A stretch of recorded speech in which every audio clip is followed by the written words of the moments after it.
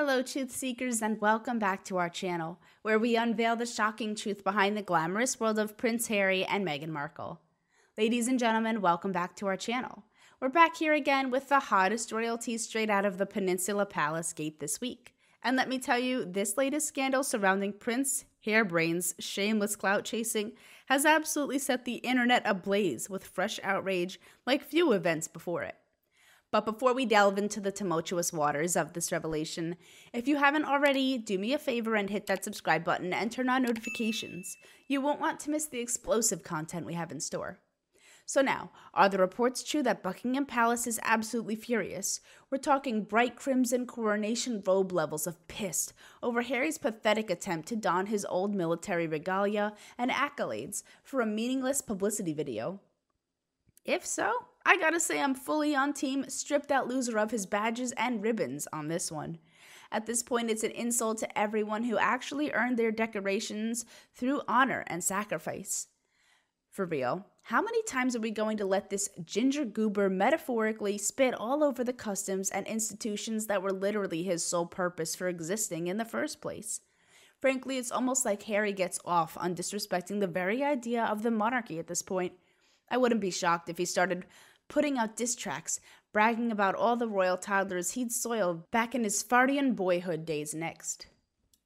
But I'm getting ahead of myself a bit. Let's rewind to earlier this week when the freshly humiliated Duke decided to pop his balding head up from whatever overpriced Nazi chic hostels he's slumming in these days to put a cameo for some dopey U.S. military care package photo shoot. Not necessarily an awful idea on paper, I suppose.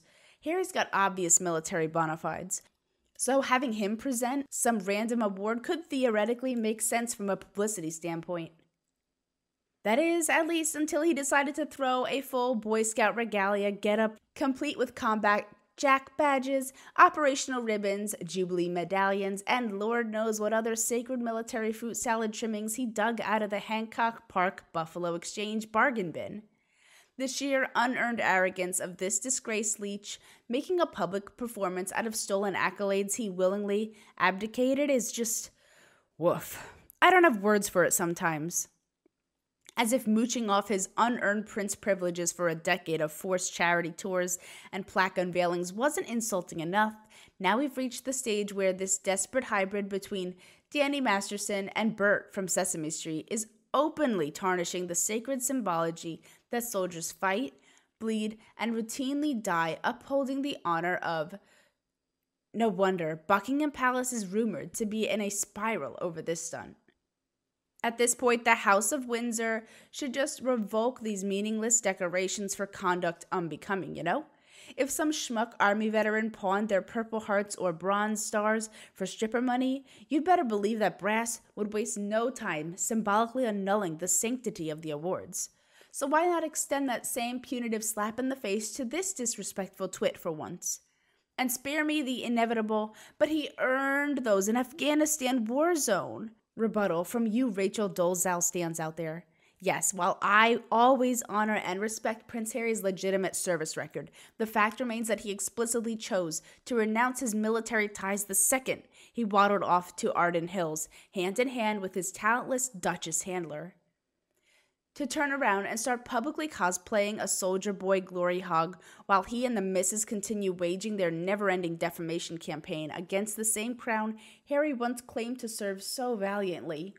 No, sorry, those are the actions of someone so pathetically thirsty for clout that they'll gleefully torch the entire institution that granted them status in the first place, just to maintain a few more micro-silvers of relevance.